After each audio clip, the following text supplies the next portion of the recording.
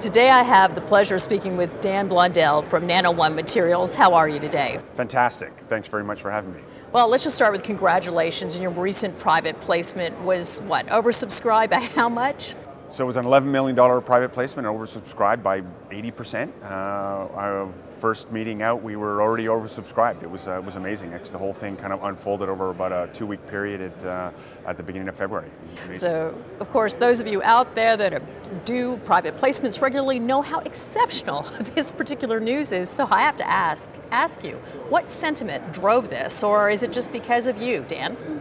Well, you know what? We've done a fantastic job, I think, bringing Volkswagen and government funding into the company and other partners, and that all happened in basically a lull last year when it was just really hard to get a lot of love for it. And but what we saw right at the beginning of January was a change in the sentiment in the market towards the whole ESG, environmental, social, governance kind of investing, and the clean technology space. And we happen to have a technology that's kind of focused on, of course, lithium-ion batteries, but it's also a clean technology. So we don't have any waste streams or anything like that, and so it drove a lot of that ESG sentiment our way. We sensed it right away at the beginning of January. We got a lead order in place from the UK, and that was $2 million, and then we had 5 the next day, and we had 10 within a couple days, and we were over 11 by the time I had my first meeting. So, is this evidence that battery materials are back in? For sure.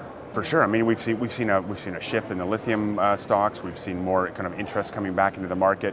I think everyone recognizes that electric vehicles are here to stay. When you see what Europe's doing with the kind of the mega factories they're putting into place, and what we're seeing kind of around the world adoption-wise, it's stunning. So I think the world is realizing it. I went to a Christmas party this year, and I couldn't get out of the room without talking about lithium-ion batteries. This is with a group of friends who never asked me any of those questions before. So even I think I see it really at a kind of grassroots level. Everyone's interested in electric cars. It's amazing.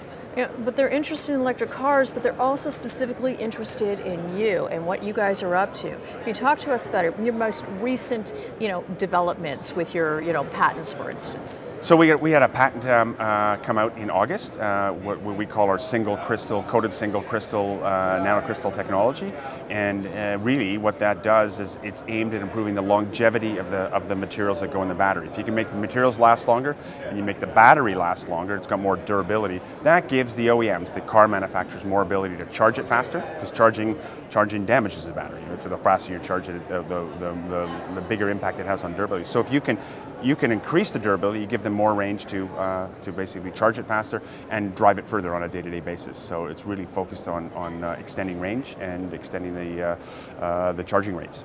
And of course, you're kind of becoming the rock star in the battery materials. Everyone wants to talk to you. I know Trudeau came out to your office last year. Can you tell us a little bit more about, the Nobel Prize winner for battery materials last year, you have a relationship with, is that not correct? Yeah, so Dr. Stanley Whittingham, who I've met on a number of occasions, I was lucky enough to have dinner with him a couple weeks before he got the prize. Actually, very humble and very obviously very influential man. He was here yesterday, actually in Toronto, and presenting at a sort of battery materials seminar in town, and got to meet him again. He's an amazing man, actually, and really a foundational part of the whole lithium-ion battery space.